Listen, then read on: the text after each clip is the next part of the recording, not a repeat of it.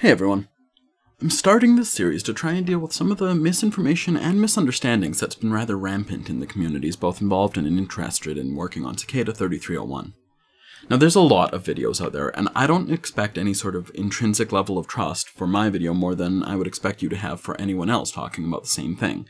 So I'm going to start with not only mentioning my own credentials and why I might be somebody worth listening to talk about this, but also by taking it a step further and proving them. So I was one of the 10 or so winners of the 2013 Cicada puzzle. I was at least adjacent to the 2012 one and actively solving in the 2014. Through these, I've dealt with most of the public communications that have ever come from 3301. I've had a number of personal ones through them after solving in 2013. And I've had a lot of opportunities to talk with the other solvers, a lot of the winners from other years, and generally get a bit of insight that I feel, and I hope you agree, will be above and beyond what you might be getting from other YouTubers. But again, I don't expect you to trust me, I'm going to prove it. So if you don't understand what's on screen right now, that's fine. I'm going to cover it more in a later video, most likely the 2012 one. But pretty much what this means is that 3301 has encrypted a message for me using my PGP key and signed by their own, making it a one-to-one conversation. I'm not going to show you the contents right now. So, before I go too much further, I want to do two things. The first of which is to say, I absolutely do not have a list of names and locations of members, and even if I did, talking about it would go against the very nature of the group. So while I might not have enough to tell you that, I will hopefully be able to put to rest some of the stranger theories people have about them. The second thing is I'd like to very briefly talk about what the 3301 puzzles actually were, for the people who haven't done as much research or might be newer here.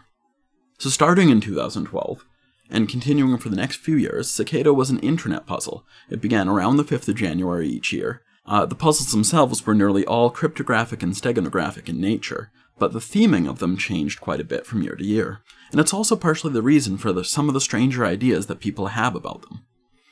The common themes included esotericism, Zen Buddhism, things like Crowley and Cohen's and Grail myth, some of the mathematically esoteric things, like Hofstadter's GEB. It's come out in a few places by now that the goal of the puzzles at least seemed to be to join 3301 when you won, but instead the winners were mostly put in touch with each other and tasked to work on cryptographic solutions together anonymously with a contact at 3301. So literally everything 3301 has ever said publicly, short of two examples which I will mention later on in this video, have come either from those puzzles or to the people who solved them those years. So if you've heard a big list of, global reaching involvement in things from 3301, well, I mean, obviously that's not provable true or false. It's pretty obviously made up, but I'll get to that a little later on. I think the important thing to do before I get to something like that, which is what Cicada isn't, is to talk about what Cicada is. So I'll be using the leaked 2012 email as my source for this part of the conversation, which is available for everyone to read on the Uncovering Cicada wiki. There's really only 3 or 4 things that 3301 has ever directly claimed to be their beliefs. So in the leaked email, you had to give your opinion, and they gave their insight on it as well, on a few things. They asked whether you believe that every human has a right to privacy and anonymity, and is within their rights to use tools which help obtain and maintain that privacy. Whether or not you believed that information should be free, and whether you believed that censorship harmed humanity. Of course, in the same email they imply a lot of other things, saying like they'd solved puzzles like this before, talking about their stance against tyranny and oppression, but generally, that's pretty much all of what Cicada is that we know. It's a group of individuals who are interested in the inalienable right of privacy of the individual, the freedom of information, and the struggle against the tyranny of censorship. By the very nature of these rather specialized interests, as well as the specialized skills involved in the creation and solving of these puzzles, you can be quite certain that they aren't a massive group. But I'll talk more about the size in a later video when we get to the postering in 2012. So let's talk a minute about what Cicada isn't then. I've heard a lot of claims over the years, each more ridiculous than the last, but I'm going to address 2 of the big ones that you hear a lot first. The first one is that they're a group of hackers, and the second is that they're some sort of shady, secret cabal. So I'm going to throw some examples up on screen here of how Cicada has responded to hacking claims in the past. They're also the 2 other cases I've mentioned from before. It's in fact proven to be one of the only ways of getting them to respond in recent years. So there were two major claims, one in South America and one by the person responsible for the Planned Parenthood hack last summer. Their responses, PGP signed of course because otherwise you can't tell that it is Cicada, to each of these claims is shown on the screen.